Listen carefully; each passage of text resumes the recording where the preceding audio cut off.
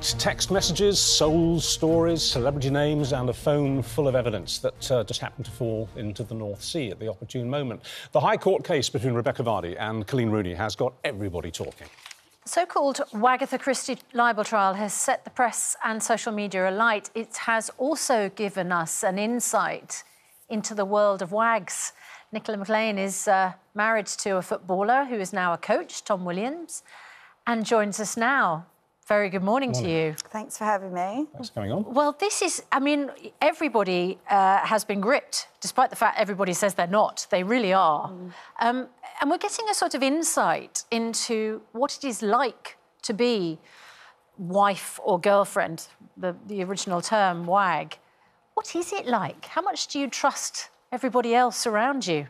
I mean, I was never in sort of Colleen or Rebecca's situation, you know, but I really enjoyed being a WAG. I love football, so I really enjoyed it. And I'm a trustworthy person, and I had fun doing it, I'm not going to lie. I moved 13 times, in 7 years, so that was tricky, but I enjoyed that as well. Is the selling of little tidbits to the tabloids common practice amongst WAGs? I think it's common practice among the industry. I think everyone would be lying. What, you mean the celebrity industry? Yeah. I really do think that it's that so many people do it. The hypocrisy online of people that I know that sell stories and then complain about the paparazzi and then are complaining about, you know, this case and calling it silly. And you know, I know you've sold stories. So why do you think Colleen got so upset about it? Because the stories that whoever leaked them, and Vardy denies that she was the one. These stories were really trivial bits and bobs. There was nothing really kind of earth-shattering. Why do you think Colleen got so narked about it? I think that's what I found quite hard to understand, because the stories that she, you know, seemingly has a problem with really didn't seem like a big deal. But I suppose Colleen is a very family-orientated woman. She used to be quite public, and she's been private for a long time. And when she took to the stand on Friday, I think it was, she said that at this time, things weren't going well in her personal life, so it just felt really personal that someone close to her was doing it. She had a lot of people on her Instagram that, in my opinion, do sell stories. I'm not saying they have on this, but, you know, they have before, I know. Well, just putting this case aside, because obviously it's being heard at the moment, isn't there an issue with, you know, if you are high profile, you need to be able to trust people around you. I mean, you say that you know that this goes on a lot. I can't imagine. I don't feel it, that there are... I mean, I have not sold stories. I mean, I can't... I find that kind of odd and weird, because I think it would come back to bite you.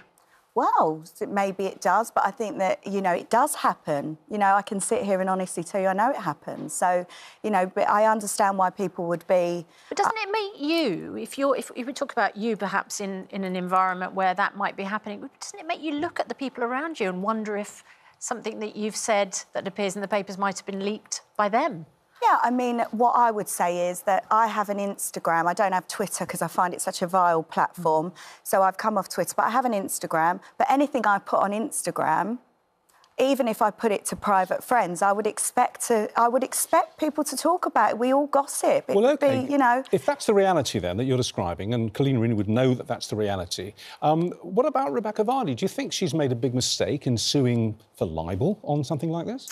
I don't think it's a mistake because Rebecca wants to clear her name. So, you know... Does it matter if everybody does it anyway? Well, it matters to Rebecca because she is categorically telling us she didn't. So, you know, it all depends.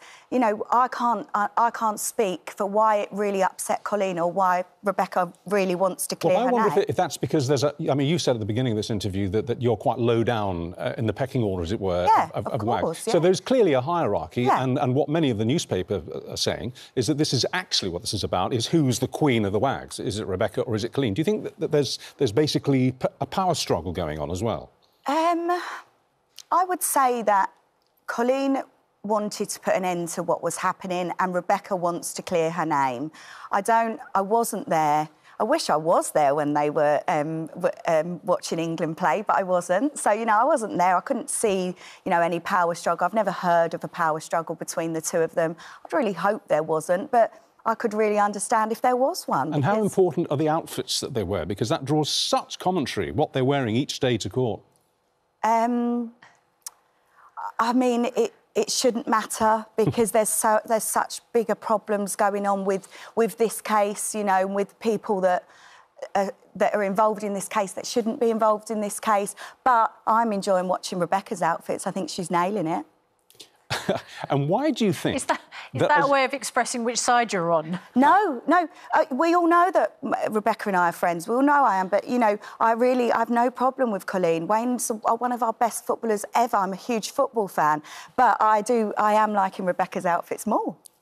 That aside, then, do you think whenever this is over, and it's going to be a few more days to go, and whoever wins, do you think actually, as, again, a lot of commentators are saying, they've both lost? Because both their reputations have been quite shredded by this. I think they've both lost, and I think that they've both... I mean, I've seen how...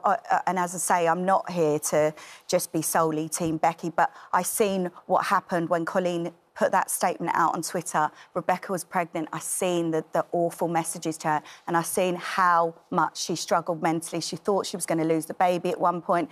I mean, I think that's you know, that part of her pregnancy and the newborn stage she lost. So she's lost already, hasn't she? And Colleen's lost because she doesn't want her marriage dragged up again. Who does? No, none of us do. So they're already losing, but I really understand why they want the truth. I think that finally, it seems such a shame that this had to get this far. Yeah. You know, you'd hope that there was a sort of sisterhood, that the women involved could have said, right, let's just sit down and have a conversation about this. Let's sort this out because it's not going to get better for anybody. You know, we know how stressful that must be. You don't need to be... Oh, goodness, yeah. You know, you don't need to think too hard, do you, about it to imagine what that is like for both women, whatever the outcome. They both feel like they did, and they both feel like they couldn't get there. So, as I say, you know, I feel like it's really sexist the way we keep on saying it's a silly case and, you know, both women pay their taxes, both husbands pay their taxes. They deserve to have it seen out by a judge, and whoever wins. Has anyone won? No, I don't think they have. And we all kind of draw our breath at the enormous costs involved. Probably about 3 million each, we think now, about 3 million apiece in legal fees. But you say that's chicken feed to them.